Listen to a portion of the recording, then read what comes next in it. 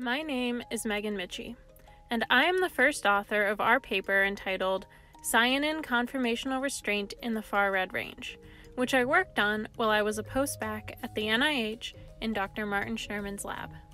An important goal in optical imaging is to make tools that better visualize structures in complex living environments.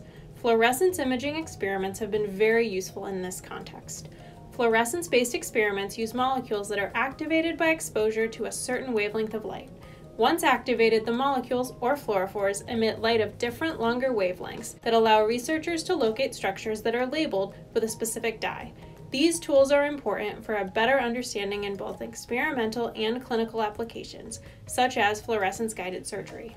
While these techniques work well for cells and tissues examined outside of the body, visualizing fluorescence in living organisms is difficult because light from most existing fluorophores does not pass through tissue well. Most currently available fluorescent dyes work in the green and blue range of the visible light spectrum. Our lab has been focused on fluorophores that emit longer wavelengths of light in the far red and near infrared range, longer than 650 nanometers. We are interested in these longer wavelengths because they are better able to penetrate through tissue, which is something everyone has seen when you hold a flashlight to your hand and the red light passes through it. However, most fluorophores that emit light in these wavelengths are not bright enough for biological applications. Figuring out how to make molecules that are both bright enough and emit long wavelengths of light has been a long-standing puzzle for chemists. In fact, most fluorophores used today, including those in clinical practice, were taken from very different other areas, such as the dye industry, and as a result have significant limitations for biological use. Most of our work has been on a class of fluorescent probes called the cyanins, sometimes called the Cy dyes, which have strong light-absorbing properties. However, as fluorophores, they are not very bright, which limits their use for addressing many important problems.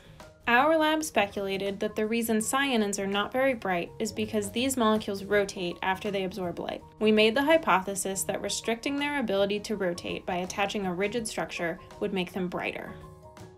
Using tricks from modern organic chemistry, we built a system of chemical rings and attached them to the far red Cy5 fluorophores to form what we call conformationally restrained Cy5, or Cy5b for short. There are two key steps in the synthetic approach used to make these molecules. In the first step, a chemical reaction called olefin metathesis makes a precursor molecule. This reaction was developed over the last 20 years to attach a key reactive functional group that enables the cyclization step. In the second step, this precursor molecule is exposed to strongly acidic conditions, which drives the formation of 4 rings in a single step. This is an exciting chemical reaction because it involves forming 5 bonds, including 2 carbon-oxygen bonds and 3 carbon-carbon bonds, the latter of which are often hard to form. With this novel synthesis complete, we were delighted to discover that the addition of these new ring structures made the fluorophores over 400% brighter. In addition, these molecules also have a longer fluorescence lifetime, which will be useful for visualizing time-dependent changes in tissues and cells.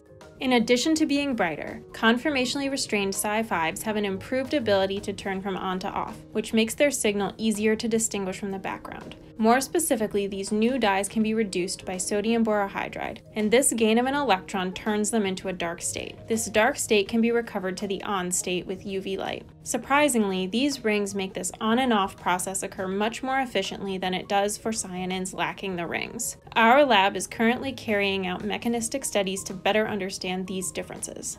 These new properties prove to be quite useful for super-resolution light microscopy, SMLM, imaging applications. In SMLM, molecules in a tissue sample, such as tumor cell surface markers, are fluorescently labeled and turned on to a bright state one at a time, as is shown in this movie. This allows researchers to count them and determine their location with nanometer precision. This approach has been used to localize structures both inside and outside of cells, as is seen in this example, imaging actin with these new dyes. Our lab is currently developing variants of these dyes that emit even longer, more deeply penetrating near-infrared wavelengths, which is challenging because more rings must be created. The challenge is worthwhile, however, as fluorophores that can penetrate tissue more deeply will be useful for clinical techniques such as fluorescence-guided surgery. In fluorescence-guided surgery, these dyes can be used to help surgeons identify sensitive tissues to avoid, like nerves or the biliary tree, and to help them identify tumors so they can successfully remove all of the cancerous cells. Ongoing studies in our lab are working to synthesize molecules specifically designed for these applications.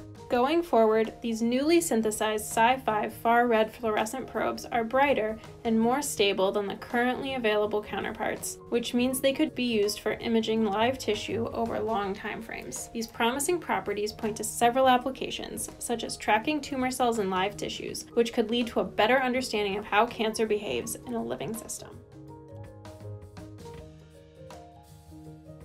U.S. Department of Health and Human Services, National Institutes of Health, National Cancer Institute, cancer.gov, 1-800-4CANCER, produced October 2019.